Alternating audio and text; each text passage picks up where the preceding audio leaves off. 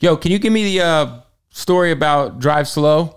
Man, Drive Slow. That's one of my favorite Kanye songs ever. Late Registration is my favorite album. Yeah, man. That's a fire.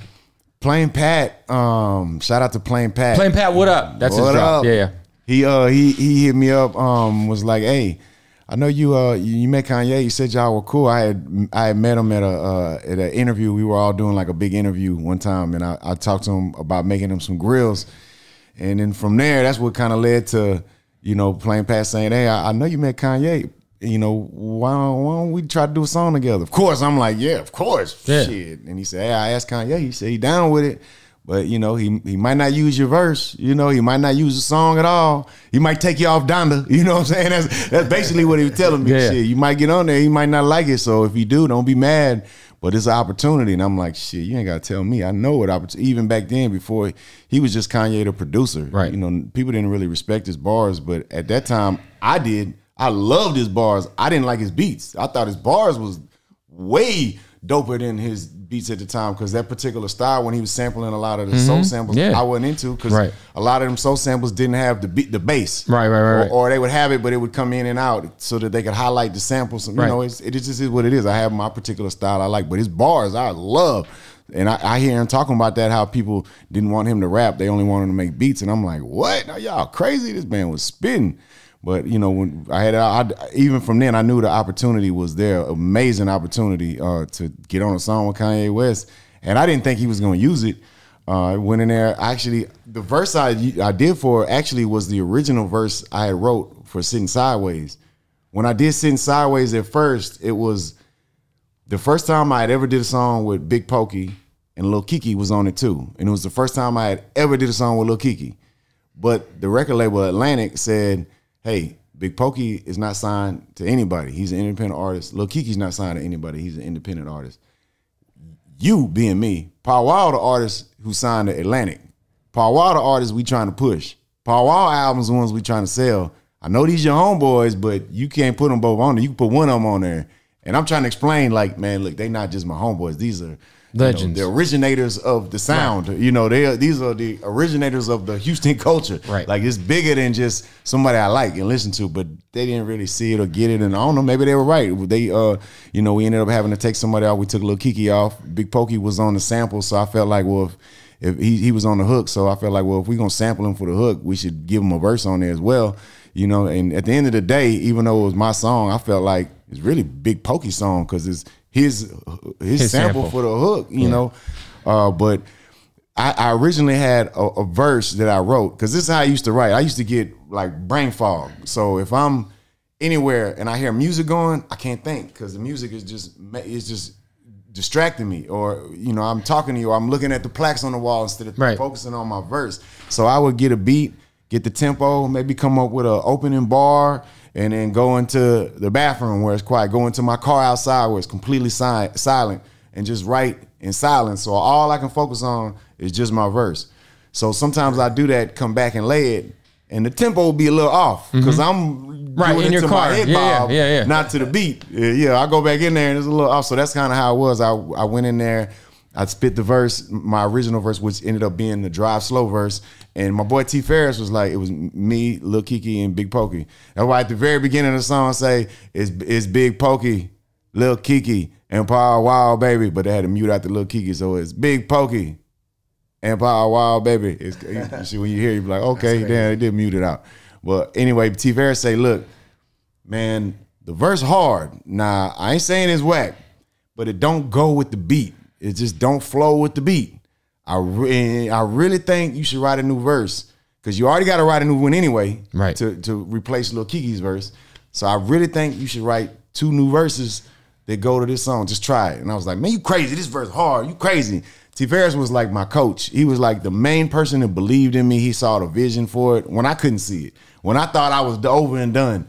In 2002, when I thought I was over and done, that was the end of my. That's what everybody in Houston was telling me too. By the way, I wasn't shit without coming there. T. Ferris come and say, "Man, look, I believe in your best days in front of you, not behind you." Man, I don't think you better with Camille. Of course, y'all dope together, but I think you dope being yourself. He really kind of gave me that encouragement and believed in me when I thought it was over. So okay, he telling me, man, okay, this. this verse hard, but redo it. I'm like, man, you crazy. And then it kind of snapped in my mind. I could see the disappointment in his face. And he's like, all right, if you don't even want to try it, it's cool. You the artist. It's your word. Whatever you say, I'm gonna go with it. But I just think you should try it. It's cool. And I said, man, you know what? I'm letting my coach down, man. Yeah. If Phil Jackson call up a play, I'm not gonna be Scottie Pippen on the bench. Nah, I ain't going in the game. Right. You ain't give me the ball, I ain't going to get. Nah, man. If my coach calling the play, he knows something or he sees something or he's planning something that I don't comprehend yet. Don't matter. I'm not the coach. He's the coach. I gotta let him do his job of coach. And at the very least, I could try it. And if it's whack, we ain't gotta use it. So I said, okay, I'm gonna try it. The 2 new verses. Boom, that's Sittin Sidewayz. But I had that original verse in my pocket. Like, okay, I know I'm saying some shit on here. I'm gonna save this for if, you know, Jay-Z want me on the verse. Or, you know what I'm saying? Or somebody want me on something and I've been out all night and I ain't got time and we in the studio, like, man, and it's a big major opportunity. Okay, I'm gonna use it for that. So when Plain Pat hit me and said, I got something, I think, and I said, man, first thing I thought was, man, where that verse at? I just went found it because I used to write them on paper. Yeah. And I used to save them because we'll write our verses. And sometimes, you know, the hard drive will crash or something. So if you don't have it saved somewhere, oh well, it's over. Rest in peace to your verse. Yep. Yeah. So I learned a lesson, man. I got to save the written verses. So somewhere I got the actual written verse somewhere. You know, that's an NFT. Yeah, man. That's I need an to find NFT. it. That's an NFT. It's coming, man. That's it's coming NFT. For sure. Oh yeah. Well, when it worked. I laid it. Plain Pat say, man, look, I did it in my studio. Sent it to him. Plain Pat say, look, Kanye like it, but he wants you to come out here to LA and lay it because he got a few things he wants you to do, maybe something for the hook, maybe this. He's got a lot of ideas, man, bet.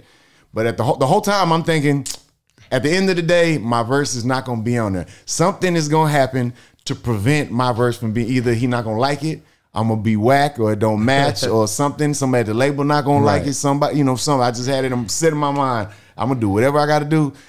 Ain't no way this verse going on now, man. They taking me off of Donda, man. I knew that, man.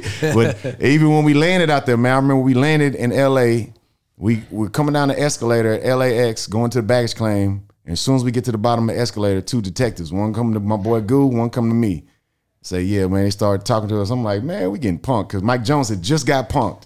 So when you get punked, you punk somebody else. So I was like, man, they finna try to punk. I think Travis Barker got punked too. So I'm like, man, I got it from multiple angles. I'm like, man, I hope they about to try to punk me. Man, nah, they ain't finna punk me. So I was ready, man. I come down there, detectives, you know, hey, where I coming from, this and that. I'm talking crazy to them because I'm thinking they actors. You know, You're like, I'm about to get. I don't talk crazy to police because I know what they capable of. Yeah. Shit. And it's a LA Sheriff's Department or whatever that, man, come on, man. They easily could have, hey, come with us. And then, shit, it would have been a long night for me. But I looked at my boy Goo and he just looking at me like crazy. Like, man, what you doing? Man, you talking crazy. I'm just talking disrespectful, you know, just going off on him. And then the officer that was on me, he was getting upset. And the other officer was like, what was going on? Man, come on, let's just go. And then they just went to somebody else. They just wanted to check out bags. I don't know. I'm just like, what y'all, man, I ain't got shit going on. What y'all, you know, shit. Got to get to a Kanye session. Yeah. So I'm thinking, okay, I knew he was getting punked.